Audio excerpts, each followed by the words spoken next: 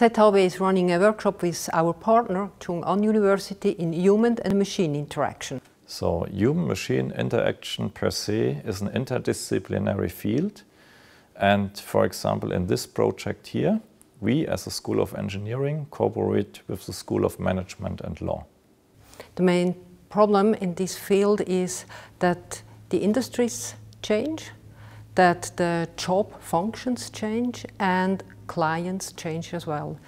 So it's more interaction between all those fields. It has always a cultural context, and for us it's really exciting to discuss this with the people in Korea, with the experts there.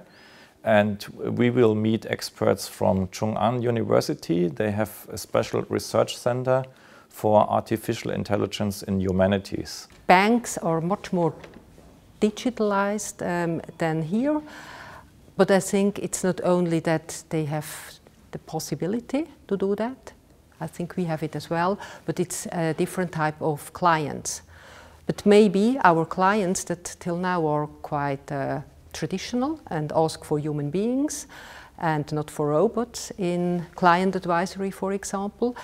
But maybe they will change in Europe or Switzerland as well in the future. And so it's very interesting for us to have an idea where it could go. So one focus of our work is application of new technologies for drone pilots, for example. How can we enhance situation awareness of these people and how will it change their workplace?